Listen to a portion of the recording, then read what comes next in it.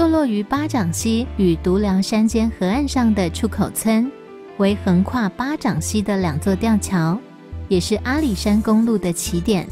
是早期乡内公田庄经触口往嘉义的必经之桥。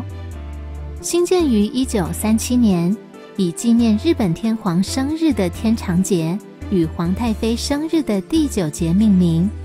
桥为高低两处吊桥，高处为天长，低处为地久，常可见情侣漫步于桥上，十分浪漫。立身于桥中，仿佛置身半空，